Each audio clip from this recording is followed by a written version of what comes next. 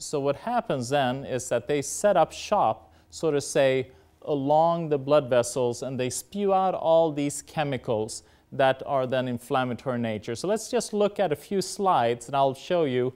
This is actually a blood drop that is looked under a very powerful microscope. And as you see here, you have all the different red blood cells right here.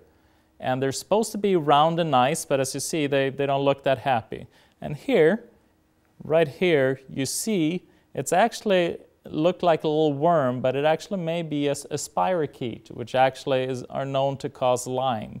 And these little pathogens, and you can see here, these little floaty guys with flagellas floating all over, they spew out chemicals that creates inflammation in the blood vessel.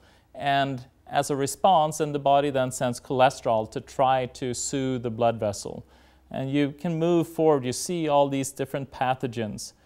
And even up here, this is what's called a biofilm, and that's when you have a number of different pathogens that come together and create a community.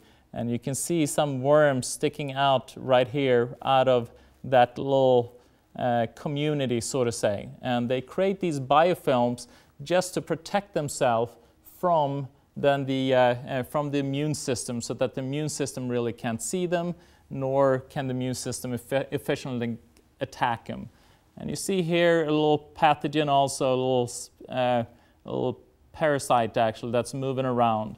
So you can actually look, you see here, you see all this crud all over, and all these are then different pathogens within the blood, causing then that inflammation within the blood vessel, which can then create an immune system reaction where you have a lot of cytokines that are released and creating that inflammation.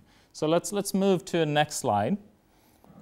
So this is the next slide that we're seeing, and this is actually done with the same microscope that I have in my office, where you then look at just a drop of blood underneath the microscope.